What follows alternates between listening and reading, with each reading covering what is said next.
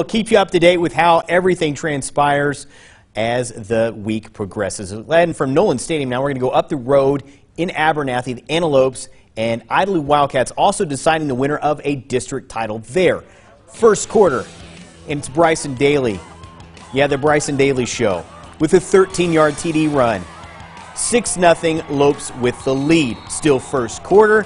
After a short punt, it's Cole Carlisle with the 2-yard touchdown run to make it 12-0 Abernathy.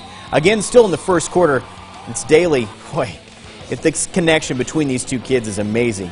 Finds Carlisle, 14-yard touchdown. Carlisle also had 3 first-half interceptions, but not good news for Abernathy as Carlisle was stretchered off the field in the third quarter. Abernathy, though, a big win in this one, 54-6.